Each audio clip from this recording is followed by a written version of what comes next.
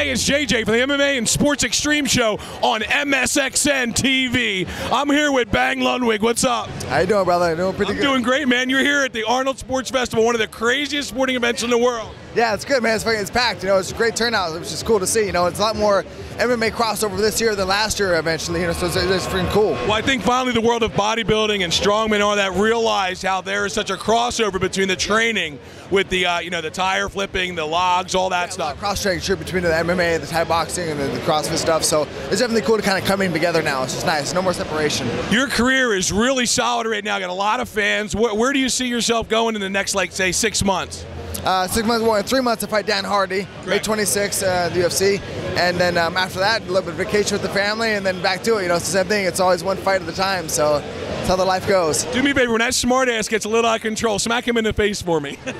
That's the goal, but I'm a Dan Hardy fan too. He's a good, no, I like him. I'm just busting. He's a good guy for sure. So, and like one thing, it's got to be stressed is that he's on a 4-fight lose streak. Yeah. So, and of course, I want to win the next fight.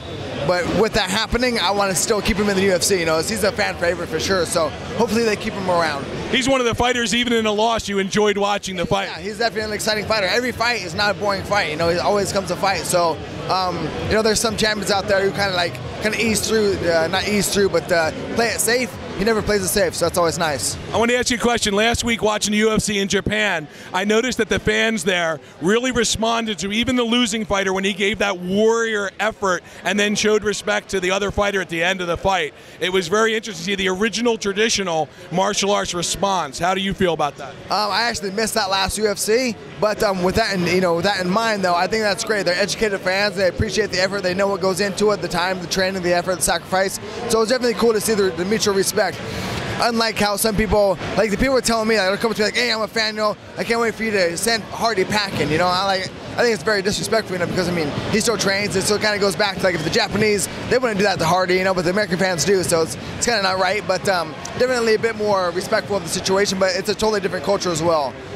Yeah, absolutely. You got to think back to the origination of the UFC when you can still wear a gi in there and everyone was true to their art. I still think that even though the true mixed martial artists today have a great stand-up, maybe with Muay Thai and a great ground game with BJJ or wrestling, that they still have a base. They have a base that they came from, whether it be boxing, Brazilian Jiu-Jitsu, even Taekwondo. Yeah, today, even that's getting a little bit, not watered down, but everyone's losing bases, I think. They're kind of training in mixed martial arts from the get-go now, so it's kind of funny to say that.